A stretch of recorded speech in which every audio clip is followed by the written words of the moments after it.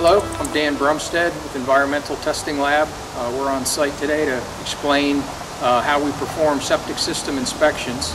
Septic systems are a major part of the infrastructure of a home, and as such we try to do as thorough a job as we can when inspecting them. Septic systems don't differ a lot in the types, but they do differ quite a bit in what you find out on the site, the way systems are installed.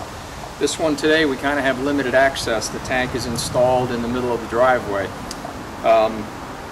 We were able to get into the top of the tank and get started here. We'll use cameras and mirrors to inspect it.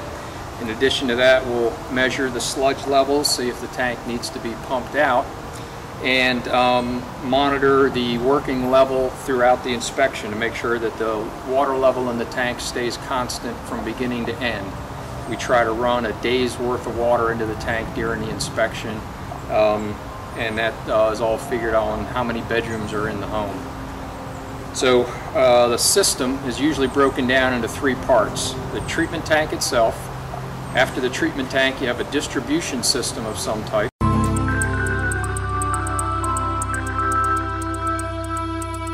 Hello, I'm Dan Brumstead with Environmental Testing Lab.